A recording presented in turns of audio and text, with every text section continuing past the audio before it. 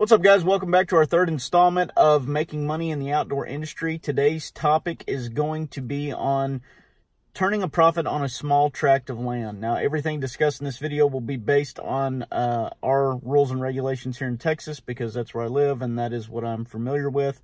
But we will jump right into it and get started. I have three options for you guys. And I feel that one of them is the most viable option, but the other two have proven in the past to work good as well. So here we go. Now, keep in mind while I'm discussing this that we're basing this whole scenario off of a tract of land around 200 acres. For Texas, that's a pretty small tract of land when it comes to trying to do something in the hunting industry. And so we will base this on a tract of land that is around the size of 200 acres. All right, option one would be the probably the most familiar with everybody, or the most popular, and that would be the small hunting operation. This is more of a put and take type scenario. You see a lot of this in the bow hunting side of our industry.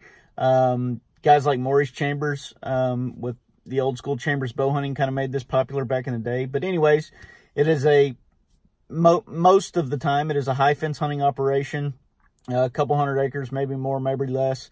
You're doing a per day price. You know, used to they were like $200 a day. Now I think they're anywhere from $300 to $400 a day. And you're giving guys an option to shoot, you know, one of 5 species: Axis, black buck, Sika, mouflon, something like that. And it's not a guaranteed hunt. They're just paying a daily rate trying to get one. This can work in both ways, good and bad. The good side of it for the hunter would be if they were able to connect, then they would get an animal way below market value price. So you would end up spending a lot less money to harvest a trophy animal as the client or as the hunter, as opposed to going out and trying to get one on some of the other ranches. That can also be a negative to the landowner, because if his clients are very successful, then he is not able to replace the animals at the rate that he is selling the animals, or for the price that he's selling the animals. So in theory, this is more of a lottery system, I guess you would say. And I'm definitely not trying to step on anybody's toes by saying this. I'm just speaking out of honesty or what I'm pulling out of my own head.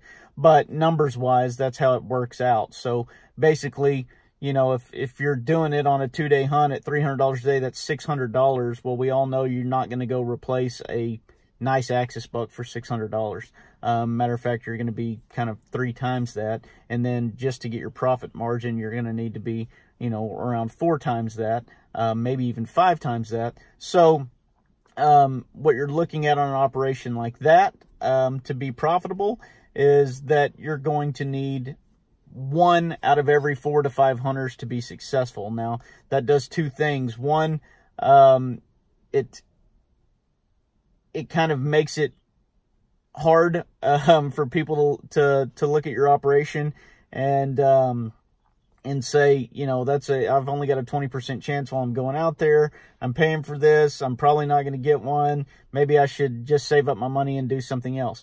So that's one group of people that you have to deal with. The second thing that it does that sometimes does make this profitable, and we've seen this in the past, especially if you were to try to call and book one of those places, is that there are a lot of people that fits their price range, that fits their budget. They also feel that they're good enough hunters to go out there and be successful. Maybe they just want to take a chance, or maybe deep down they do feel that I'm probably better than, you know, the other 80% that go out there, and so therefore I'll be in the 20% that's successful.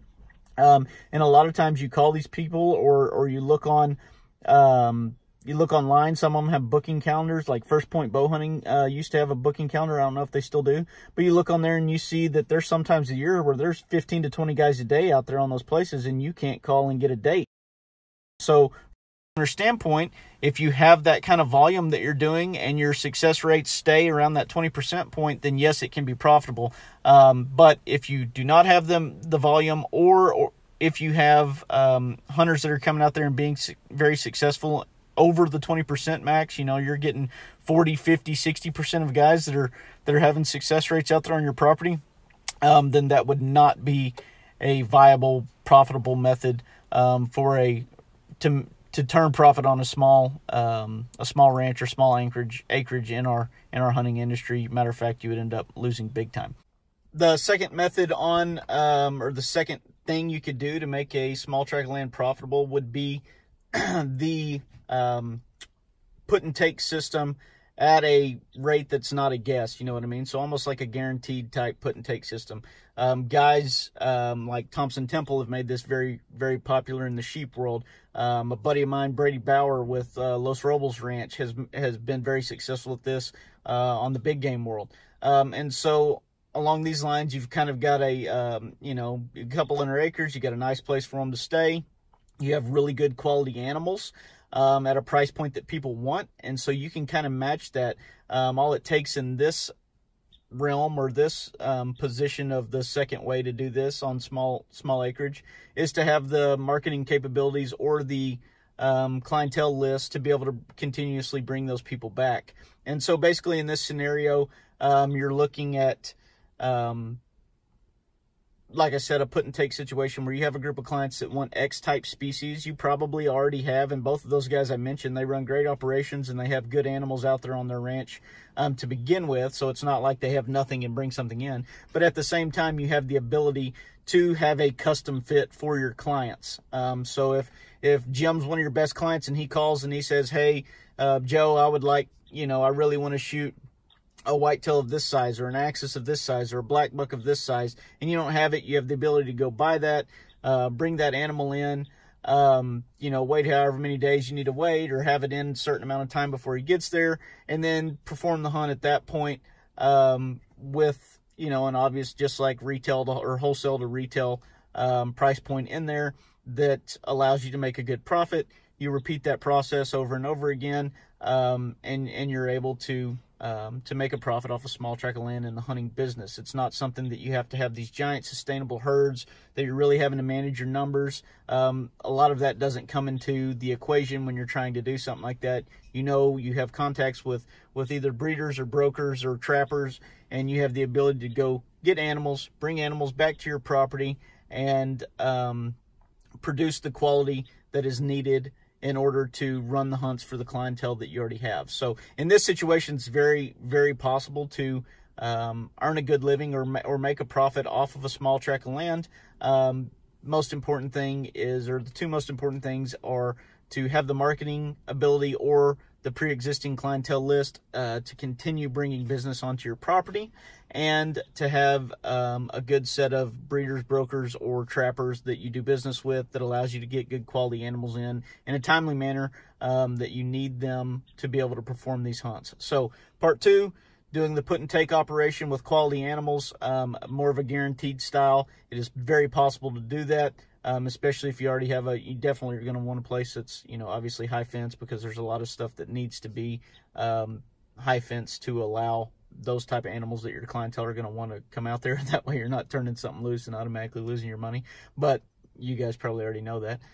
So anyways, guaranteed put and take, small tract of property, nice little lodge for the guys to be on there, good clientele list, and that is my second option for a viable way to turn profit on a small piece of property.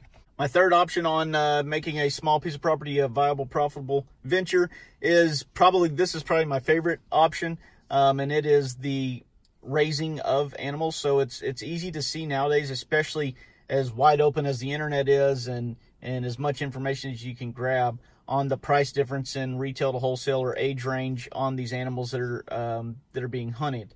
And so there is some negativity that comes in our industry from hunting on small tracts of land, right? So there's a lot of guys that will bash those guys who they have no reason to, but guys that go out, you know, purchase a piece of property themselves, a high fence piece of property, whatever it is, it's small acreage, they're doing things right, but they're still going to catch a lot of flack because they're hunting high fence, small acreage. Okay, so that's something you have to deal with on that end of it. The reason why I like this raising animals more is that you don't really have to deal with that. You can stay behind the scenes, you can be quiet, and there is a bunch of profit to be made in this. So you can do it on any species. You know, you see a lot of whitetail breeders. There's breeders for every species. Brian Gilroy and Wildlife Partners and he's not small acreage. He has some large tracts that they do a lot of business on, but they've proven that this method of raising animals is very viable, and there is a ton of profit to be made in it. Me personally, I'm an axis guy. I'm just in love with axis deer, and I think you can find that if you had a couple hundred acres or even smaller, you can do this this method on a lot smaller tracts than a couple hundred acres.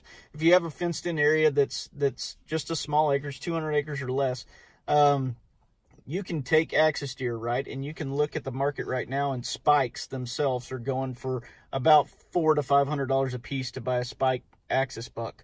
Well, within a couple years, let's say a 3-year-old, when they're close to that 30-inch range, you can sell them all day long at $1,500 a piece. So you've got a 300% markup pretty much on your animal, and all you're having to do is provide, you know, food, water, and shelter, which is pretty easy to do. If you have the money to go out and buy a couple hundred acres, you have the money to provide food, water, and shelter.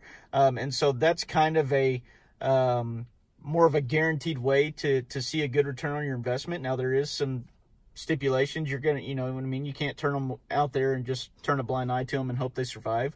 You do have to have some animal husbandry about yourself and take care of the animals just like you would take care of any other animal.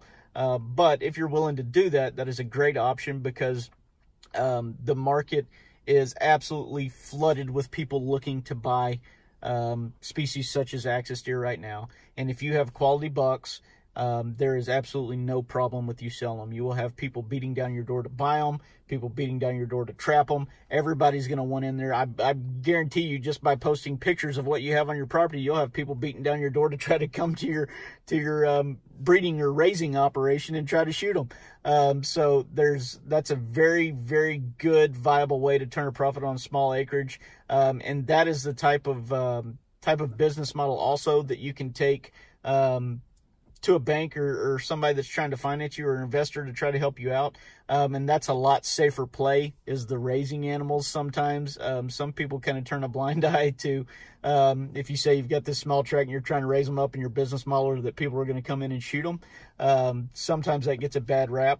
But if you're saying that you're going to raise them basically like cattle, and you're trying to build up a herd, and then you will sell them off to who knows where and who cares where when it comes down to that point, because nothing bad's happening on your place, then in all reality, it's just the world we live in, and people are more inept to help you out or to try to, you know, figure out a way to finance that business idea. So that's my number one option, or my number one whatever in this how to turn a profit on small acreage is, like I said, my favorite's axis. You do whatever you want. There's many, you know, plausible species to work with out there, but on the axis level, buying and raising these animals for $400 to $500 a piece, and within 3 years they're worth $1,500. A lot of them even more, depending on how they grow.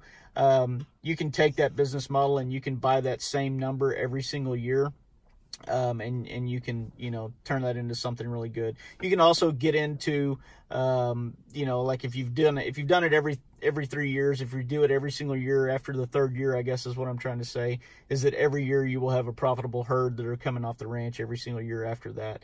But if you can also go into the breeding aspect where you do have some does, and you do that also, and there's absolutely nothing wrong with that. For me personally, that's just another step that I have to put into it. So as long as there's people out there that are willing to sell spikes for $450, and I don't have to worry about breeding and fighting and all that kind of stuff on my land, then I can take those good chunks of spikes, I can grow those spikes into good shooter bucks or stalker bucks, and I can get rid of them and move on to the next group without having to worry about an influx of does, or you know, overproducing one side or the other and then having to deal with that. So spikes to 3-year-olds to 300% profit. It's a great way to be profitable on a small tract of land. I hope you guys enjoyed this. I hope I answered the question. That was a great question, by the way. I can't remember exactly who asked me that. That came off of Facebook. But this is part 3. We've got, probably 12 parts of this left of questions that I have to answer. Some are repetitive, so we might skip over a few of them. But I hope you guys enjoyed this. If you have a question or something that you would like us to discuss, like I said last time, I don't know everything. I just know what's worked for me in the past and what's helped our business, or me personally, become successful in this industry and be able to make a living doing what I love, without putting my family in a bind by being gone, just messing with a hobby all the time. And I would love to share that with you guys, and I sure hope that you know, it helps somebody down the road. So if you got something you want to discuss, let's talk about it. Until then, I'll see you guys on the next one.